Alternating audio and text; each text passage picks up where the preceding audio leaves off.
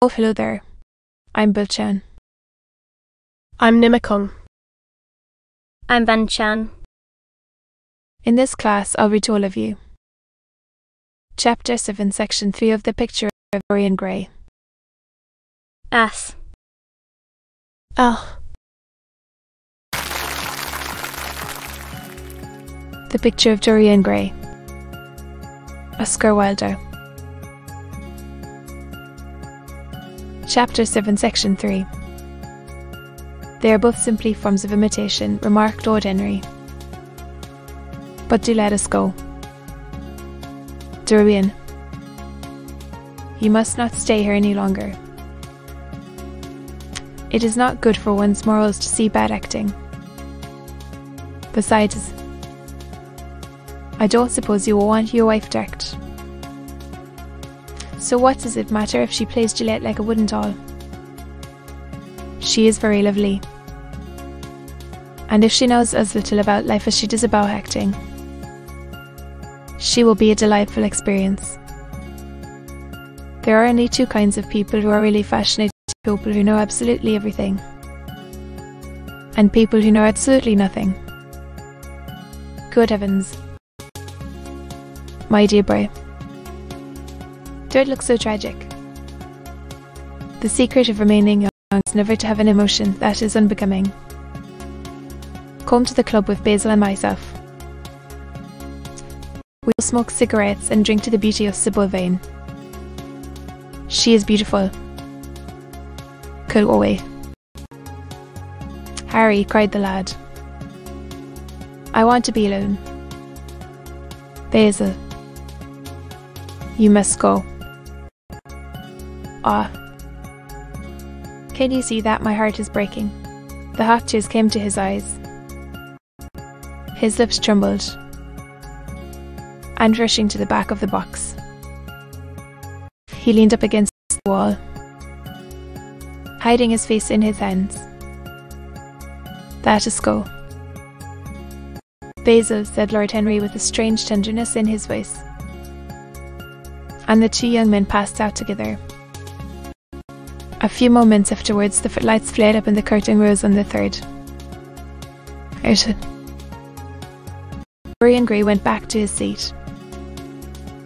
He looked pale, and proud, and indifferent. The play dragged on, and seemed interminable. Half of the audience went out, tramping in heavy boots and laughing. The whole thing was a fiasco. The last act was played to almost empty benches. The curtain went down on a titter and some groans. As soon as it was over, Dorian Gray rushed behind the scenes in the green room.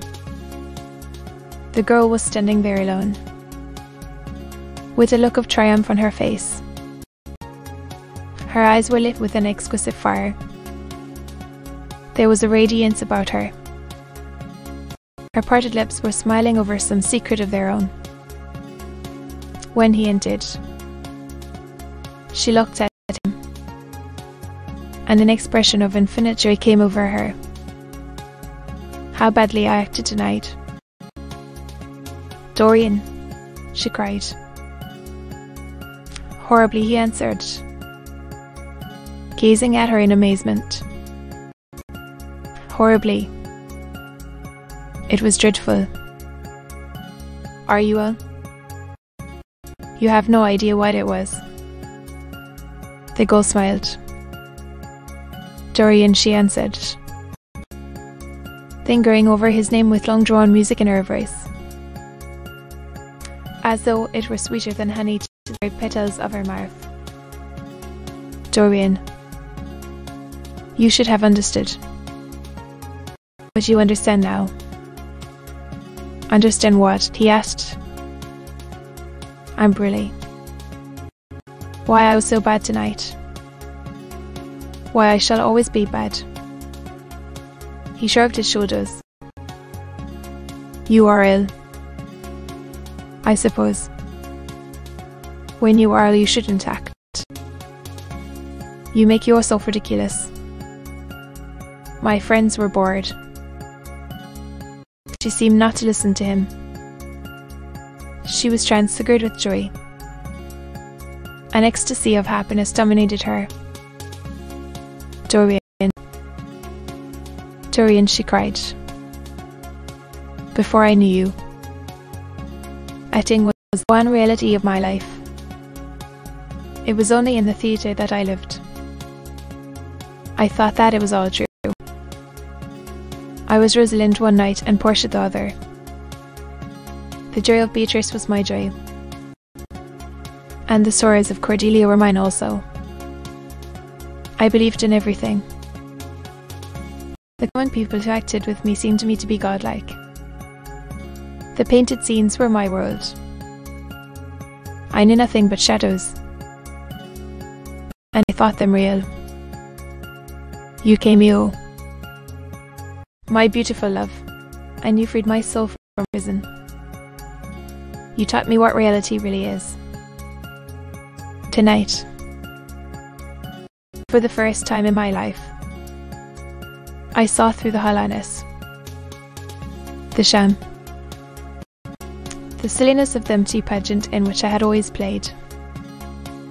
Tonight, for the first time, I became conscious that the Romeo was hideous, annulled, and painted, that the moonlight in the orchard was false, that the scenery was vulgar, and that the words I had to speak were unreal, were not my words,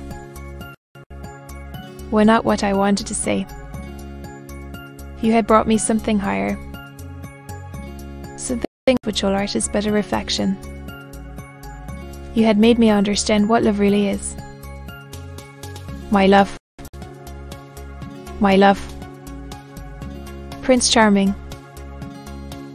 Prince of life. I have grown sick of shadows. You are more to me than all art can ever be. What have I to do with the puppets of a play? When I came on tonight, I could not understand how it was everything had gone from me. I thought that I was going to be wonderful. I found that I could do nothing. Suddenly it dawned on my soul what it all meant. The knowledge was exquisite to me. I heard them hissing, and I smiled. What could they know of love such as ours? Take me away. Dorian, take me away with you, where we can be quite alone. I hate the stage.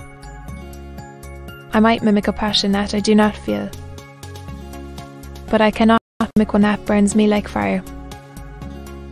Oh, Dorian. Dorian. You understand now what it signifies. Even if I could do it, it would be profanation for me to play at being in love. To be continued.